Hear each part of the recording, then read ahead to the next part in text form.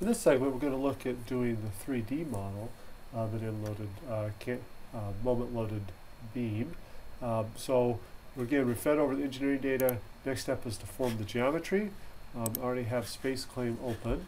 I've set the units to inches, and I've oriented myself so I can look at the end view. And I've chosen a configuration that allows us to use the same coordinate system as in the beam model.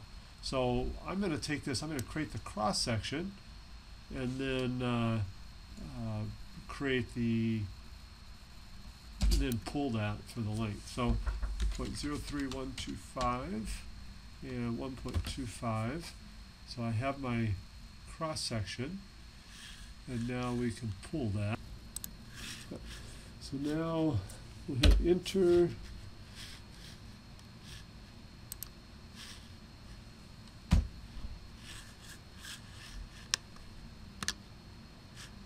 And hit select the pull.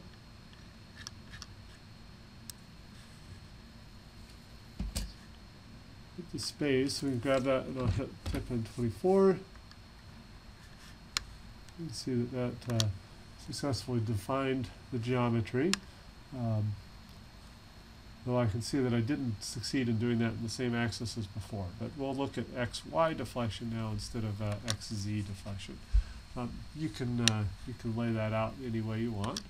I could also rotate this, but we'll stick with the same setting that we have right now, since it doesn't matter for the analysis. So I have my geometry. I can come back now and open up Ansys Mechanical so I can begin to do the editing process. Okay, so now we can come in and we have our geometry. I didn't do this on the prior one, but we really ought to make sure that my material is assigned correctly. And indeed it wasn't, which those other results were for, I guess we'll go ahead and stick with the steel. So you can see what happens with PLA. So we'll select the structural steel. Now, let's see, so we come with the mesh, and I'm going to want to create some controls in here so I can parameterize this and see the size, study size. In this case, there's not really an area I want to refine locally, so I'm just going to select a sizing, and I'm going to select the whole body. Select that, geometry apply, and then I'm going to start with a course size, and we'll say 1 inch element sizes. And let's, so now I've got my mesh. Now I can come in here to my static structure. I want to set my boundary conditions, so we'll support this. We really want to do this on the face, which is going to be hard to see. So let's select that face and apply. So that side's fixed. And now let's select the moment. We're going to select that face there, apply, and components. And so we want to take that moment about the Z axis. 10 to be consistent with what we had before. So we can, I'll go ahead and select it, parameterize that, so we can make that a function of the number of, so we can actually, we won't parameterize that, we'll make a load settings. So we'll make multiple load steps. So I think we did 7 last time, 7 load steps. And we also wanted to go back and get out statistics and nodes. Okay, so now my moment, I can set this as to 0.1, 0.2, 5, 1, 2, 5, and 10. And solution, let's go ahead and look at our Mises stresses. and then we want to put deformation in there, and this first one will be our X deformation, and the second one Y deformation. Now even though we have a beam that we're modeling, we don't really want to use, and we don't even have a beam tool because we're not using beam elements. Those are specific to the beam elements. So now we have these defined. I do need to specify, that's x-axis, and we need to change this one to y-axis. If I wanted to look at these in another coordinate system, then I could come up here and create a coordinate system and then call that in the name. So let's go ahead and solve this this solution. Again, even though I solved in 7 cases, it solved pretty quickly because it's linear. Again, I have this error about deformation is large. Let's take a look at what that deformation looks like. Looks like my signs are opposite what they would be because of the they're opposite what I should have done because my moments. I should put these in as a negative z.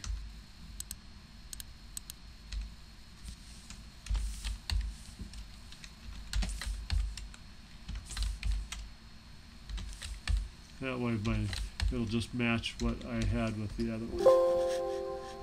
So let's pull out parameterize.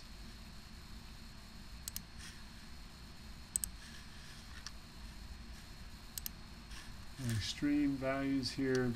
Now I have the lightning bolt here because it updated the information. It shows it's not current with my settings, but this is still for the other side. Again, we see approximately 0 deflection of the X in the linear analysis, and about 31 inches, which obviously is a little hard for a 24-inch specimen with linear elastic analysis. And stresses, are large. Okay, so again, I can come in and I can change this, and you'll want to analyze it both ways, with small deflection and with large deflection.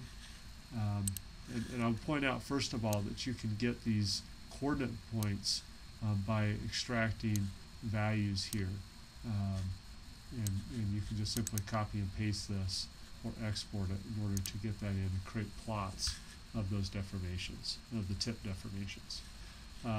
So we'll go ahead and just solve that again. It's going to go the other way because I changed the direction of the moment. And then we've also changed this to a non-linear or large deflection analysis. Okay, so now here comes the fun parts. We got our solution. You notice I have these red lightning bolts, which says we have a problem. And if I look at my messages, I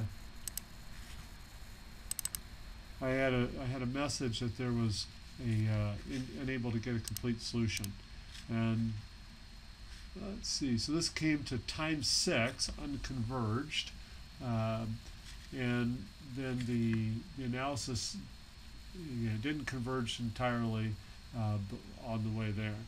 Now, one of the things that I can do there is that it may have been too big a step in the loads, and because of that big load step, it may not be converging well. I could tweak a lot of parameters. What I'm going to try tweaking first in this case would be, let's increase the number of load steps, and so let's come back to the moment. So it got to 5 successfully, and it's had trouble getting from there. So let's go to -4, -6, we can do -3, -4, -5, -7. We'll add one more load step.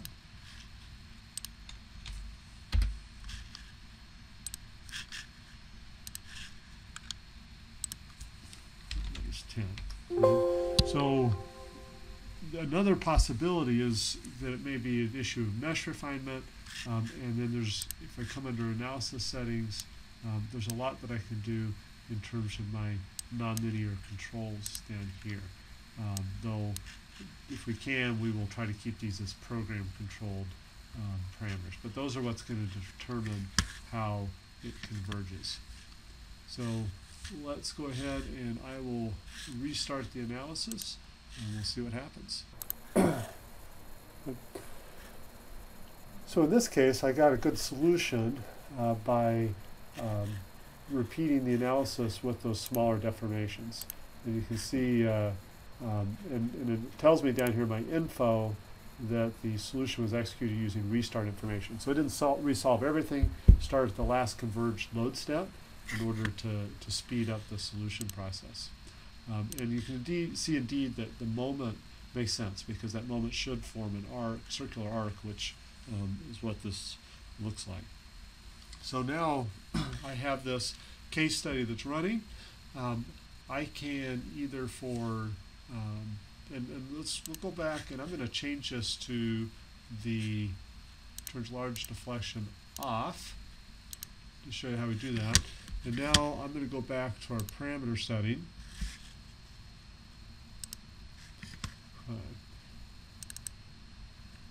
And now these design parameters are all from the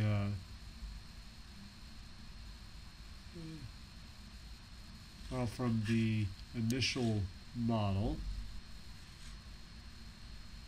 And I did not set a design parameter for my edge sizing, so I need to go back, my element sizing, so I need to go back into the model, open up my ANSYS mechanical, and make that a parameter. So I can come back under mesh, body sizing. I'm going to set that as a parameter so I can control that. So now when I come back into my parameter set, I have my body size elements. Now I could run all of these cases at once, but that's going to be a little bit cumbersome. And so I'm going to set that all to 1 there, and now I've got my element size here, and I'm going to try,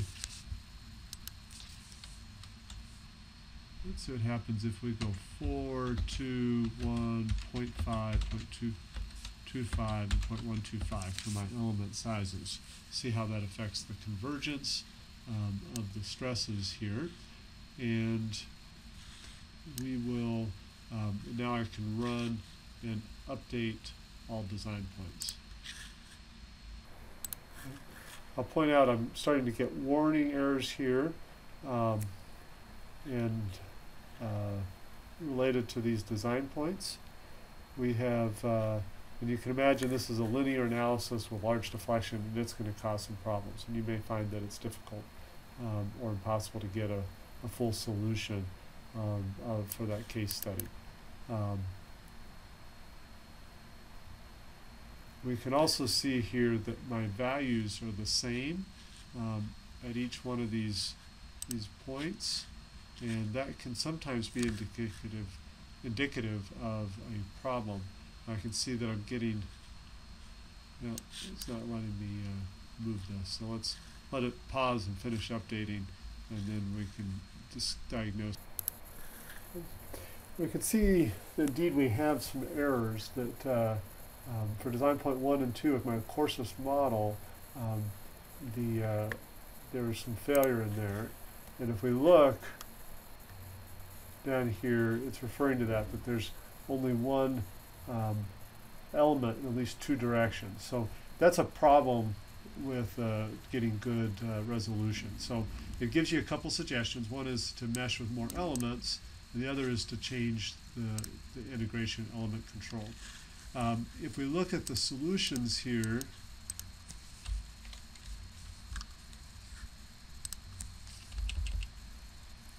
you can see again the failed solutions up there. We can see that it's converging to a solution but again, this is with linear analysis, and is not actually the correct solution in this case.